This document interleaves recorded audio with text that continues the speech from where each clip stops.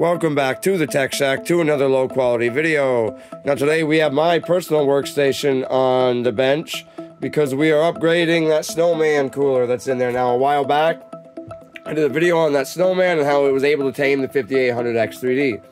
Now that was just supposed to be a temporary cooler and it's a high pressured retaining mechanism capable of catapulting a CPU out of the socket. I've been putting off replacing it. But it is thermal throttling, and as of November, I signed a new client, and I am producing a lot of their content. I run the Rumble channel, they do a weekly podcast. In fact, tomorrow night we go live. Today I have to actually write out the entire format of the show on this, and then Thursday I have to chop up all the videos and shorts and stuff, and any other footage that I filmed while I was there on this. So, I need to get this back up and running. I went with the cheapest AIO I could find on Amazon because, hey, hell, if this fails, I could just throw that cooler back on for now and then put something better in. But in all seriousness, there isn't very many options for 120 millimeter AIOs, and I really only have room for it there. I could run a 240 here, even though there's 360 fans. The top and bottom is super tight, so I wouldn't be able to actually fit a full radiator in there. And the top, you can barely even fit fans in there. There's such a thin little gap there. So we're gonna throw this in. This actually had really good reviews despite being like sub $35. Thermalright is actually decent. I've used quite a few of their smaller coolers. This little white one I'm gonna put on the screen here. This tamed the 3700X and that mini ITX build with a hefty little boost on the overclock. So their coolers are actually decent. So this might work out much better than you think. And it'll give me RGB back, because when my RGB air cooler died, I was quite disappointed.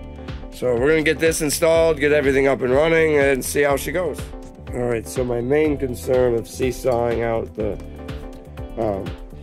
CPU has to do with the fact there's so much down pressure when you clamp it in that if this thermal paste is solid and rips it from its socket, it literally will throw it across the room. So I ran Cinebench on a 10-minute loop and then immediately shut it down and pulled the cooler off, and it came right off without an issue.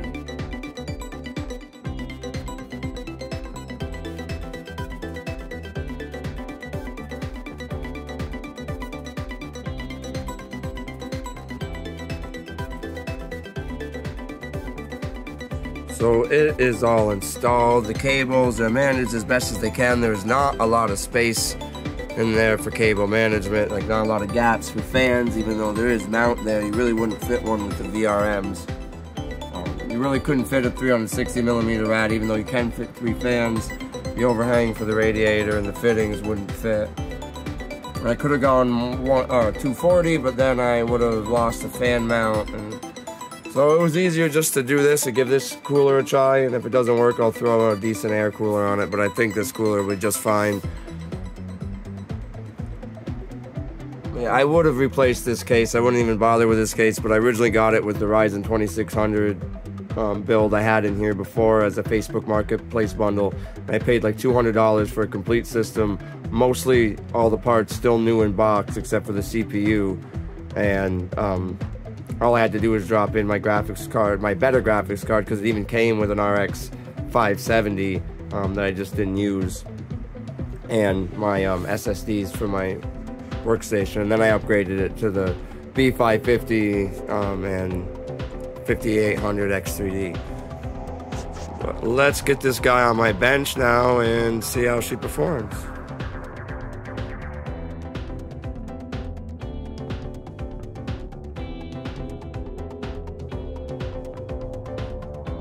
Alright, so it is all set. I gained about 400 points in Cinebench R15. I know that's an older version of Cinebench, but that's the only one I had a bunch of reference points for this exact CPU for. Now, it is not going to run anywhere near as well as it would sustained with like a 240 or 360 millimeter AIO. The 120 is going to get heat soaked way faster, but the 120 is going to take way longer to heat soak than any air cooler, especially at $35. So I am extremely pleased with the performance. It's sitting here silently crunching through this hour-long podcast render for my client. Price to performance, I really can't say anything bad about this AIO. Now, I know normally I avoid these cheap AIOs because Pump failure on these cheaper ones is a higher risk, but to be perfectly honest, I've been through 2 air coolers in less than 2 years, so I might as well give this AIO a try. And at $35, it's about the same price as a decent air cooler, if not a little bit less. But that is it for this low quality video. I will see you guys in the next one.